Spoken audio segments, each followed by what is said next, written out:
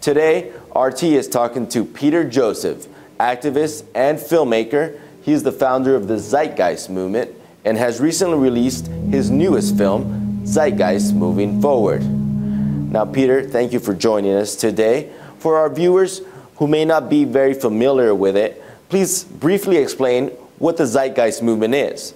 Well, the Zeitgeist film series, I'll originally first point out, is my own creative expression. And it carried over with an influence, inspiration, if you will, to the Zeitgeist movement through a number of people that wanted to start being active in social change. So the Zeitgeist movement overall is built upon the ideology of the Venus Project, which is worth mentioning, which is the life work of Jacques Fresco. What that means is that all of the work that he's done throughout his entire life as an engineer, compiling sustainable designs, compiling ideologies, value orientations, compiling ideas essentially that make us in tandem with nature. If we want to approach all the problems in the world, we have to think about it technically, not think about it through political parties, not think about it through the acquisition of money or the movement of money. It's time we just go straight to it because we understand it now. Science, I say that and people don't quite understand what I mean. I'm not talking about an esoteric view. We're talking about firm physical science of what it means to meet the needs of the human population. You often talk about the problems caused by our current monetary system. How is it that by taking away money from the equation that you really think that we can eliminate such problems as crime and disease? Well, it's not just taking away the physical currency, it's the entire system itself. So let's make sure that that's apparently clear, abundantly clear. When I talk about money, I'm referring to the monetary structure and its holistic entity. So let's start with crime. 95% of all crimes are based on property. In fact, a guy will run out, steal a car that's worth $15,000. He'll get arrested and thrown in jail for possibly 10 years at an expense of probably $300,000. Just give him the car. It's inefficient, the entire crime and punishment, so give people what they need. And you'll begin to see that needs and wants start to divide. We live in a culture based on wants. We create all these artificial wants, people and their stylistic and materialistic ideas and the things that they want to own and show their property and status. This is a concoction. Then there's needs on the other end of the spectrum. Needs are true, viable things. And when people don't have their needs met, crime emerges. So crime is easily related to money. I mean, there's only a small percentage of really serious violent crimes, and even many of those come from psychological neuroses. And you can research the work of James Gilligan. They come from bad conditions, and in a resource-based economy, that is a very important issue. And that's not just the technical management of resources, it's understanding that the entire environment has to be low stress. You also talk about our over-reliance on fossil fuels and how this will eventually lead to a financial collapse. What do you think that it will eventually take for us to start looking at our energy issues a lot differently? I mean, does gas have to be $10 a gallon? If you're born into this system, you're indoctrinated into it, and you think the system is working, yes, $10 a gallon gas might be the rude awakening it takes to get society to understand what's happening. Let's talk about how overconsumption is affecting us in real time. Here in Los Angeles, we're dealing with high unemployment, unprecedented hunger. Does it really have to be this way? Because I think a lot of us over the years have grown to learn that there has to be some suffering in this world, right? Capitalist free market system, I don't believe, is going to hold up for that much longer. I'm not a prophet, but I think that it's going to show itself, and people are going to begin to see that it's intrinsically flawed. The collapse of industrial civilization, to put it very exaggeratedly, if you will, because we base everything on oil, is a very terrifying idea. I am not a doomsday theorist. I'm simply looking at the statistics. If we aren't adapting ourselves to renewables, which we have plenty of, we just need a systems approach to energize them and get them going, to change the global infrastructure, which we could easily do if there was an interest to do so. Again, it's a technical phenomenon. We don't need money to do it. We just do it. You know what I mean?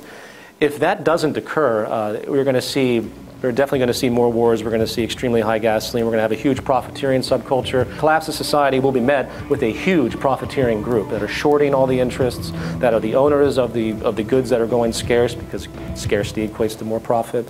And that's another thing I think people should understand as well. There's no intrinsic interest in the whole of society for the well-being of everyone. And there isn't going to be, as far as I'm concerned, a legitimate economic recovery. We're not going to see the heyday of the human species, as far as I'm concerned, is over until radical shifts are made because of how important the hydrocarbon issue has been.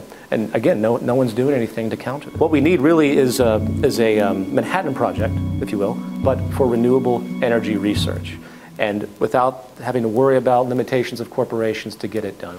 So to answer your question, there's not going to be an economic recovery that people are expecting. But it was many poor and middle-class Americans who contributed to the victory of our current president. Is their voice not being heard? Well, does anyone have a voice in this democracy we call America?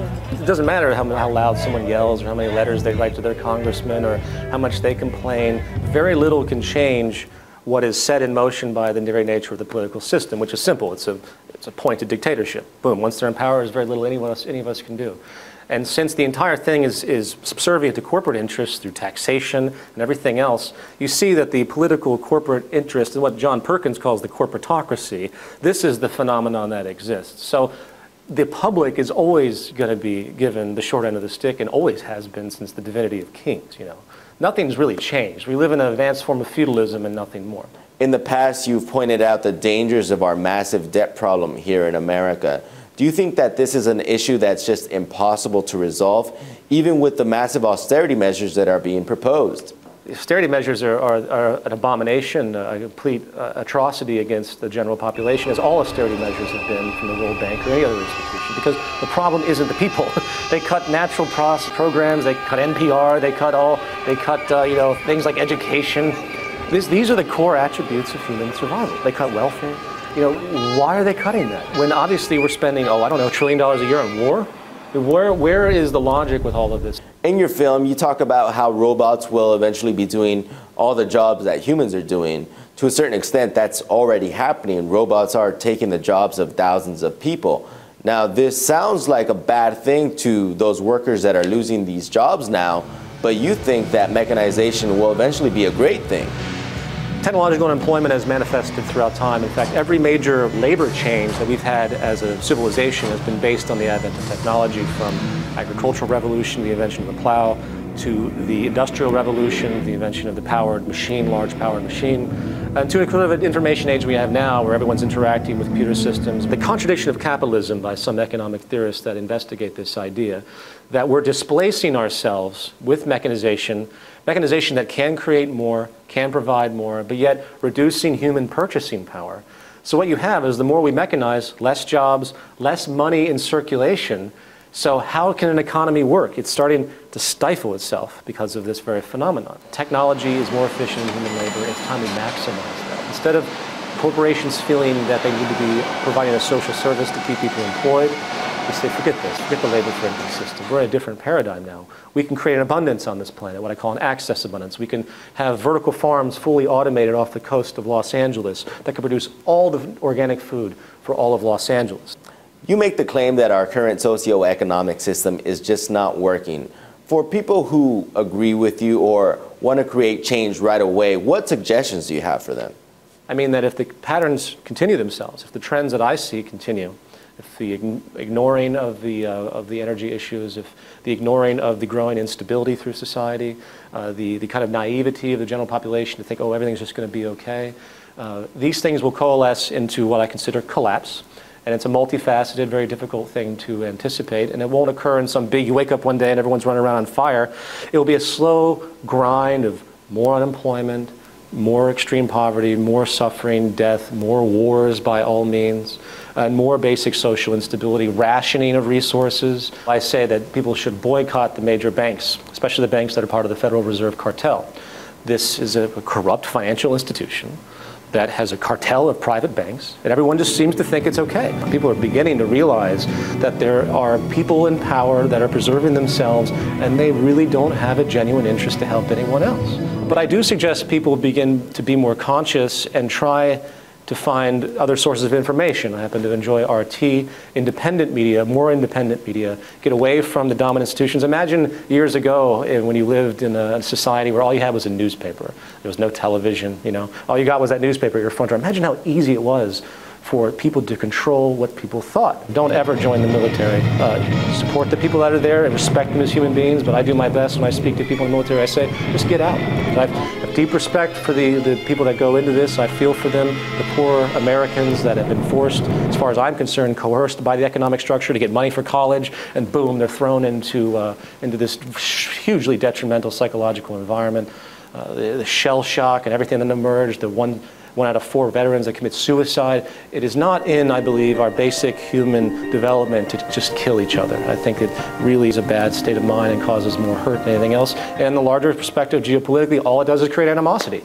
If you took all the money we spend on war and applied it to renewable energies or applied it to basically anything social, you could resolve that problem in a second. You took all the scientists that are currently developing weapons and put them on how to actually redesign a sustainable society, again, to get out of the hydrocarbon economy. If you had people actually utilize the interest of the well-being of the planet and the human species, if we just simply made that decision instead of constantly trying to kill each other for whatever temporal purpose or resource, geopolitical alignment, or whatever strategy of dominance happens to be the flavor of the month, if we can just get away from that, we'd be much better off, to put it very frankly.